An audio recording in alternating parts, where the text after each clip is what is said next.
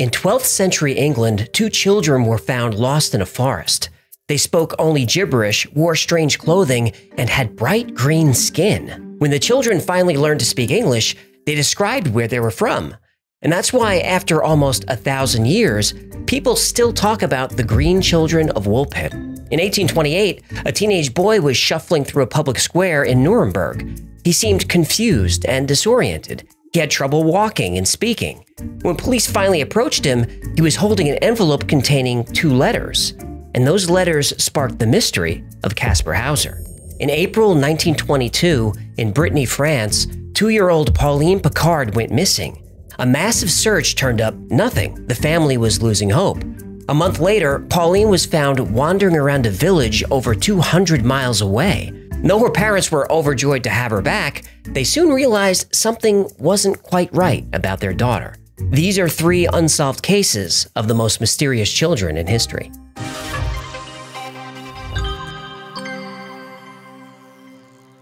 In the 12th century, Woolpit was a densely populated area in England's Suffolk County. One day, a local farmer discovered 2 frightened children, a boy and a girl, who seemed lost in the forest. As the farmer approached, he noticed a few unusual details about the children. They wore clothing of a style and color that had never been seen before. But what was most unsettling, the children had bright green skin. Martians! I'm not even 1 minute into this thing yet. Hey, I can smell Martian babies a mile away. Can I just give you the information before you jump to a conclusion? Go ahead. I don't mind telling you I told you so. When the farmer tried to speak to the children, they couldn't understand him. They spoke only gibberish. Martian. The children were brought to the home of Sir Richard de Calne, a local wealthy landowner who agreed to take them in. And though the Green Children were clearly starving, they refused to eat. Oh, they didn't have any Martian food in the pantry? After eating nothing for several days, Sir Richard's cook brought in a bundle of beanstalks. And the children got excited at the sight of these and ate green beans and nothing but green beans raw for months. And gradually, Sir Richard introduced a greater variety of food into their diet and their health improved. Even the green tint of their skin went away. The boy became depressed, ill, and soon passed away, but the girl stayed healthy and strong. Sir Richard and his family continued looking after the mysterious girl and started to teach her English. Finally able to communicate, Sir Richard set out to unravel the mystery of the Green Children of Woolpit. When Sir Richard asked the girl who she was and where she was from, it didn't sound like any place on Earth. I told you so! The young girl, who took the name Agnes, learned to speak English and told Sir Richard her story. The young boy traveling with her was her brother. They were looking after their father's flock when they found a cave. And that's when they heard the sound of bells, which Agnes described as the most beautiful and unusual sound she'd ever heard. They followed the sound of the bells through the cavern. When they exited the other side, Agnes said they felt transported to another world that was nothing like their own. Agnes said she came from an underground village called St. Martin's Land. St. Martin's Land? St. Martin's. Uh-huh. She said all the inhabitants of St. Martin's Land lived underground and had green skin. Above ground, the land existed in perpetual twilight. Though lacking strong daylight, the landscape in her world was lush and green. And there have been a few theories as to where the children came from. The villagers thought they were from a fairyland. Entrances to fairyland were often in densely wooded areas, so many of the villagers truly believed this theory. Another, more modern theory is that the children somehow slipped into an alternate universe, where the world on their side has a much different climate than ours. This explains the strange clothes, the strange language, and the difficulty eating our food. And the most current theory is... aliens. Yep. Obviously aliens. Yes, that is one of the more popular theories. Agnes was able to adapt to life on Earth, but her brother couldn't. Now, even though the story of the Children of Woolpit is considered folklore, we do have details about them from credible sources. Ralph of Coggeshall interviewed Sir Richard himself, and he wrote long passages about the Green Children, how they were tending their flock, heard the bells, and wandered into a cavern. And when they emerged, they were struck by the brightness of the sun and the warmth of the air. When they heard the villagers coming toward them, they tried to flee, but they couldn't find the entrance to the cave. Another source is historian William of Nuremberg, and though he lived on the opposite side of the country, his telling is remarkably similar to Ralph's. Now, Ralph's writing style is colorful and exaggerated. He includes stories of pirates and zombies, so He highlights the supernatural elements of the legend, but William of Newburgh's writing is more grounded. William wrote like a journalist, just the facts, no flair. Oh, so you have to go back 1,000 years to find journalists who actually report facts, huh? It would seem so. The stories differ on what happened to Agnes later in life. In one account, she stays in the service of Sir Richard for many years. In another version of the story, she marries an English diplomat. Now, unsurprisingly, every time the story is told, details are changed and added, but the original works by Ralph of Coggeshall and William of Newburgh are considered the most reliable. So, no debunking? Maybe. I'm going to give you as many facts as I can, but remember, these 3 cases are technically still unsolved. On May 26, 1828, in what is now Nuremberg, Germany, a teenage boy was shuffling around town. He walked like a toddler and was mumbling nonsense. When police finally approached him, the picture didn't add up. The boy was dressed like he'd been living on the street. His shoes were so worn that he had trouble walking, but he also had an expensive silk handkerchief with the initials KH embroidered on it, and he wore an expensive silk necktie. Necktie? That looks more like an ascot. What's an ascot? 2 cheeks in a hole. You like that, eh? At first, the boy didn't say much to the police. Smart kid. But he carried an envelope containing 2 letters. The first was addressed to a cavalry captain. The letter said the author was not related to the boy, though he had raised him as a son. The letter also said that since the day he was born, he had never left the house, so that nobody would know where he was from. The letter went on to say that the boy could read and write and wanted to be a horseman like his father, so the captain could take him on or hang him, whichever he wished. The letter ended rather ominously, with the author saying he had to send the boy to Nuremberg alone, that if he went with him, it would have cost him his life. At the police station, the boy wrote down his name, Kaspar Hauser. Observers noticed that despite being 16 years old, he behaved like a young child. He walked like a toddler taking his first steps, and when someone spoke to him, he would usually just speak the same words back. And despite his weird behavior, people soon realized that Kaspar Hauser had normal intelligence. And once he calmed down, he was able to talk about where he was from and how he arrived in the city. Hauser said he had spent his entire life alone in a cell. He was fed nothing but bread and water. He was provided with a blanket and a couple of wooden toys. He had never seen his captor.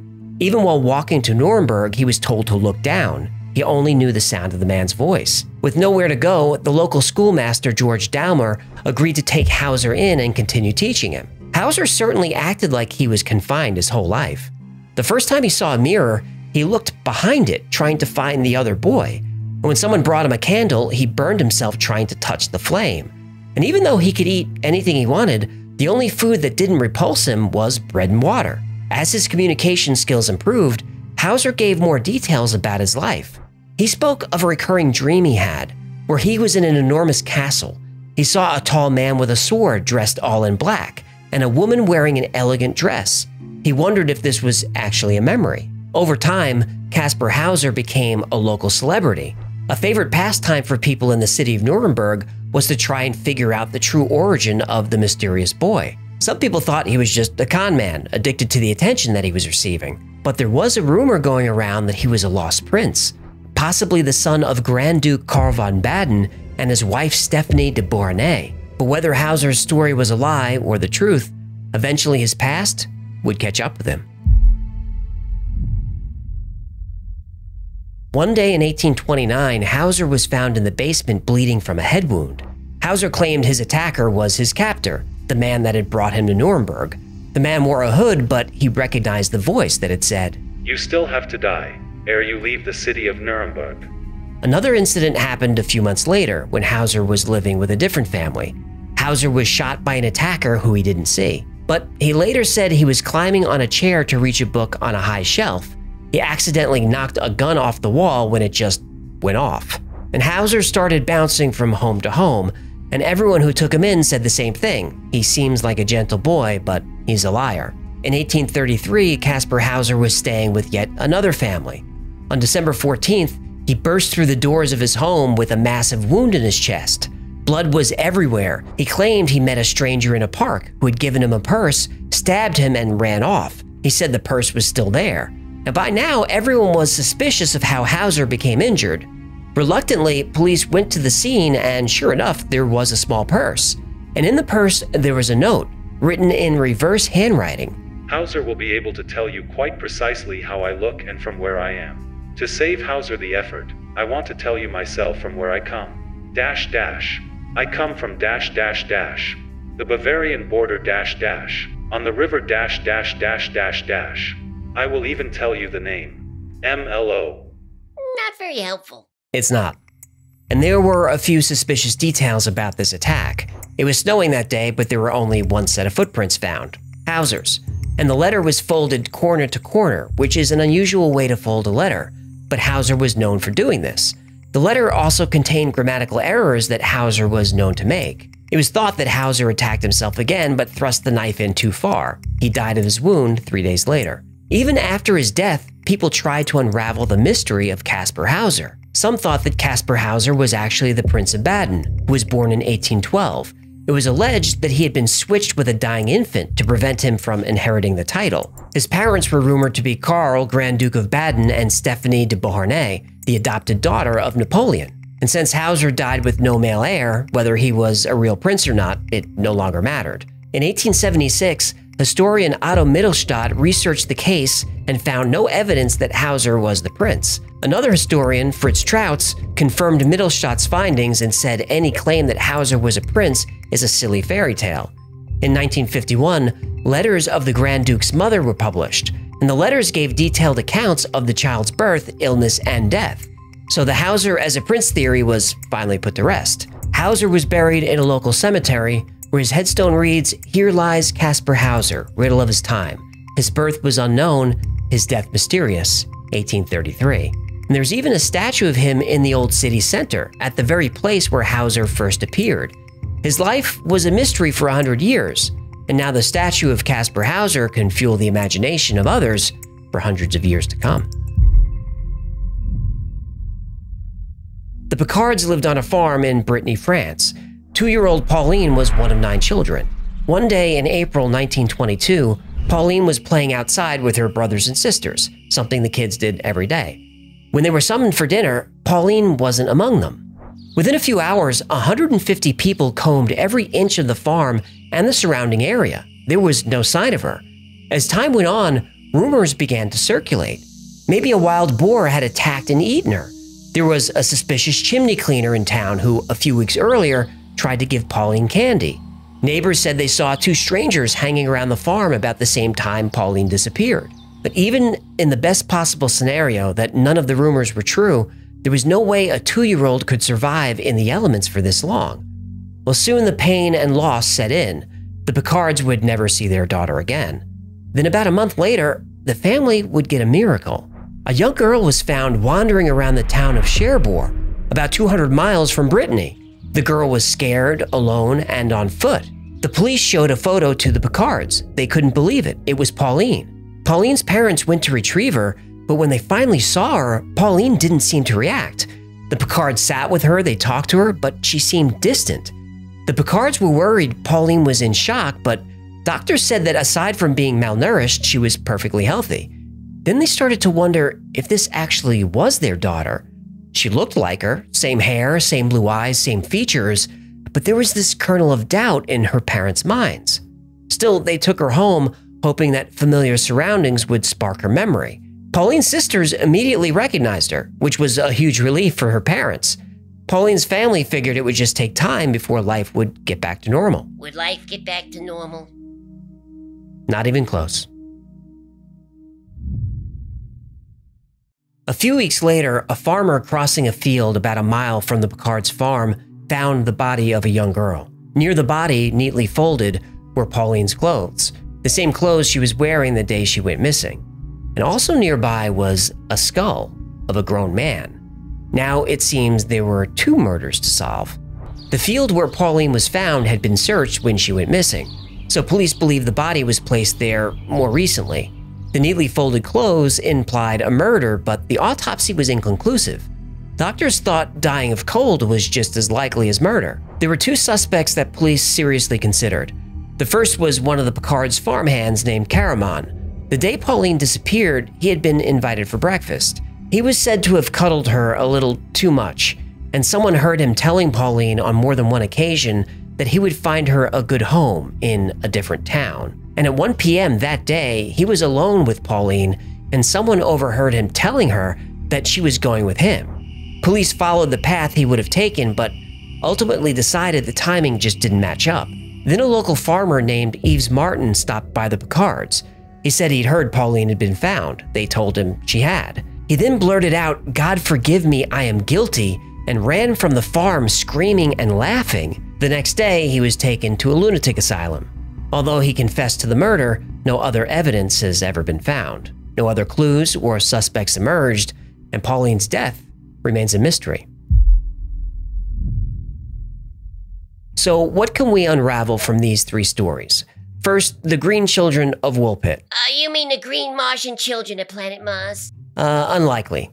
Given what was going on in that area of England during the 12th century, I think we could put together what really happened.